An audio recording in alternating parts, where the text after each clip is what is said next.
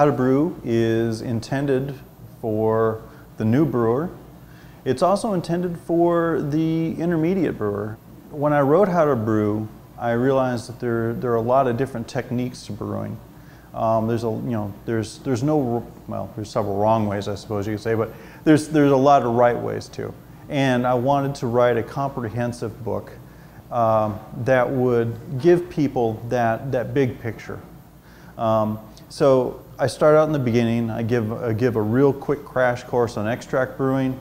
You know, read chapter 1. If you've bought a homebrew kit that day, you got it on the counter and you're ready to go, and it's like, okay, what's first? Well, chapter 1 will walk you through that, you know, and give you, it walks you through fermentation and bottling too, and so that you get in that one chapter, you get a snapshot of everything you're going to be doing for that first batch.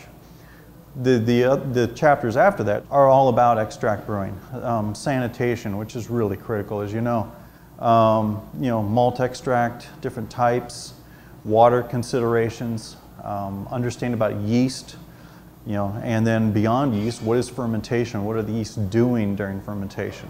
And then into mechanics of how do you boil? What are you trying to do when you boil the wort with the hops? And then chilling, all these different steps I expand upon in the rest of section 1.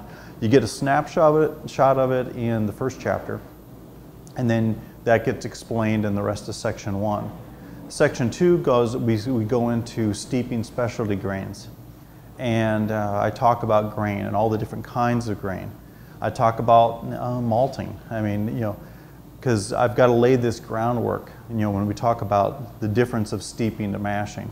And then the third section, now we talk about mashing. We bring the grains to the mash, and I discuss, how the mash works, why the mash works, how you can tweak, that process, make it, bring out different characters in the mash. What you have to think about is bringing all these elements together, and keeping it, a whole picture rather than just one aspect.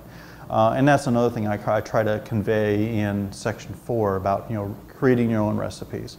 So when I say that the book is for the beginning brewer, it is, but it's also for the intermediate brewer who's, thinking about, wanting to design their own recipes.